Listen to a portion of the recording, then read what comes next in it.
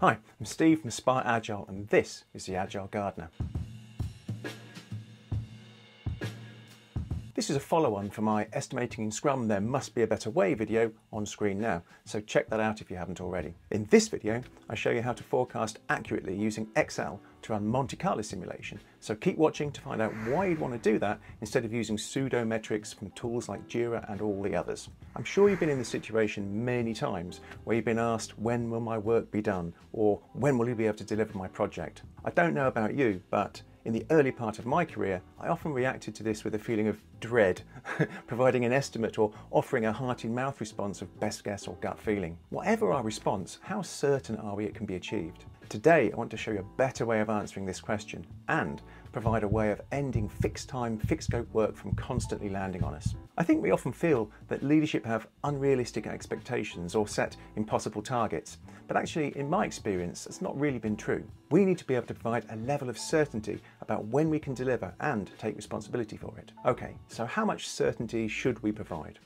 I'm going to say 85% and I'm going to show you how.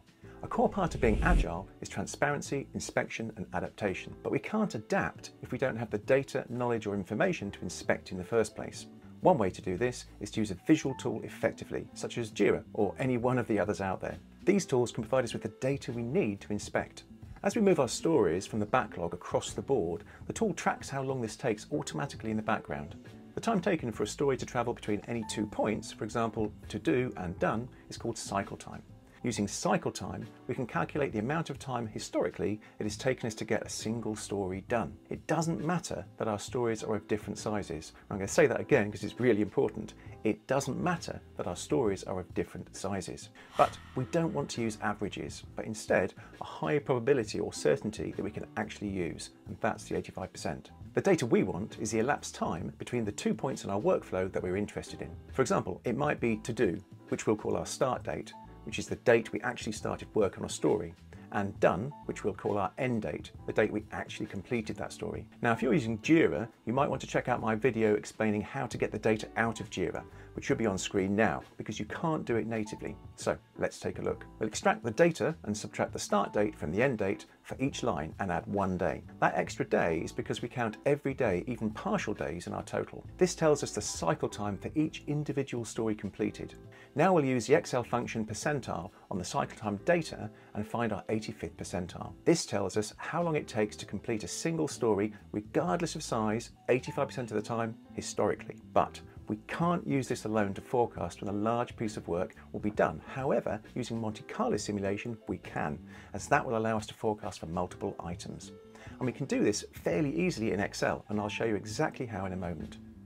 Remember Shakespeare's The Tempest, what's past is prologue, meaning history sets a context for the future. Well, so too it is with forecasts. The first step is to start collecting the data. Without that, we've got nothing to inspect with.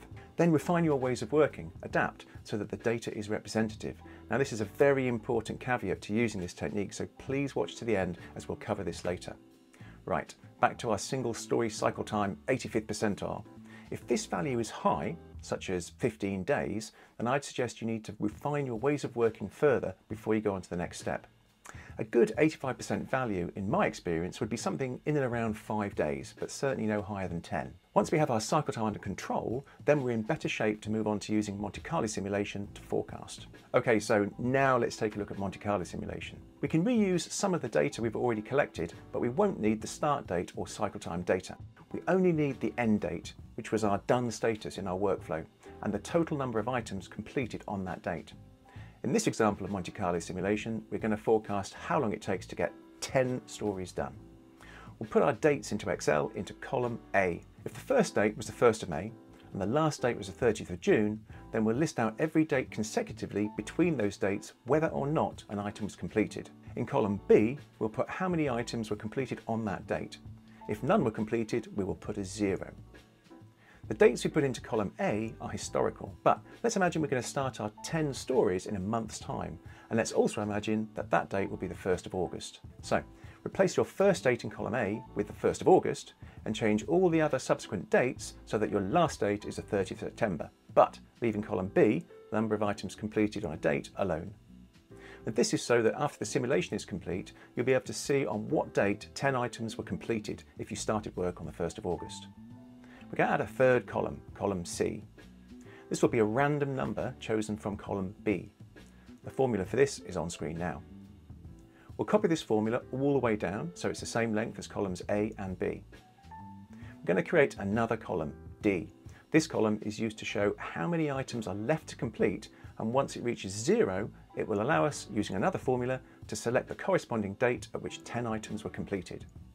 Now, we need a formula to put all of this together, which is on screen now. This formula uses column D in order to select the date in column A, which is the date by which 10 items will be completed. We need to run this many times in order to build a good forecast, at least 1,000 times, but preferably 10,000 times, and capture each date when 10 items were completed. In order to do this, I have a macro that runs it for me. And if you'd like to know how to create this macro, the video for this should be on screen now. So I'll click the Run Macro button and off it goes. I'm using an M1 Mac Mini and it takes around 3 minutes to run the macro for 10,000 runs. Okay, it's done now, and you can see it's returned all of the dates we need into sheet 2. I use a pivot table in sheet 3 to view only the unique dates returned together with how many times they appeared, which you can see here now. Then we can turn the number of times a date was returned into a percentage and then simply select which probability we want to use to understand how long it takes to get 10 items done. I'll use 85%, and as we can see, 10 items will be done on the 2nd of September, which is 32 days if we started on the 1st of August. By using this technique, you can build up a set of t-shirt sized pieces of work and provide this to leadership so they understand how long it takes to deliver, which will significantly help planning and roadmaps and will also put an end to fixed time, fixed scope work. It also means you don't need to spend time assigning story points and having endless estimation sessions. All you need to do is understand your 85th percentile cycle time, let's say that's 8 days, and make sure that you right size all stories not to exceed 8 days, and over time try to reduce that. An example of your t-shirt sized pieces of work might look something like this. Small might be 100 stories completing in 3 months, medium 200 stories completing in 5 months, and large 300 stories completing in 7 months, all with our 85% probability of it actually happening. So there is a way of answering the perennial question, when will I get my work, with certainty. And not only will we feel better and more confident, we'll help our teams to reduce stress and fatigue, as well as increasing well-being, and we'll be able to provide leadership with more accurate delivery forecasts. Now, I mentioned earlier that there are some very important caveats to this technique, but before I go through that, if you're getting any value from this, please consider liking and subscribing if you haven't already. Right, the caveats. They are having and using a prioritized backlog, having our work appropriately broken down and refined based on our 85th percentile story cycle time. So if that number is 8 days, we know that 8 days is the largest story we can take. And I've got a link to a video on how to create your backlog and break work down in the description below. Understanding what done means, so using a definition of done properly, and I've got a link to the video on that also in the description. Everyone on the team taking ownership of their work and collectively being accountable.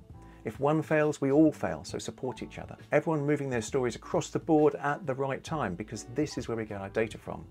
And embracing agile and lean values and principles, but really just work on the basics, collaborate, deliver, reflect and improve. It takes time and practice, but it can be done. A great book on this subject is When Will It Be Done by Daniel S. Vacanti.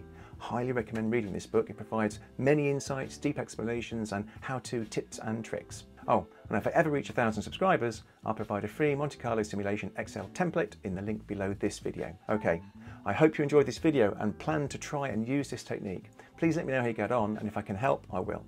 That's it for this one. I'll see you next time.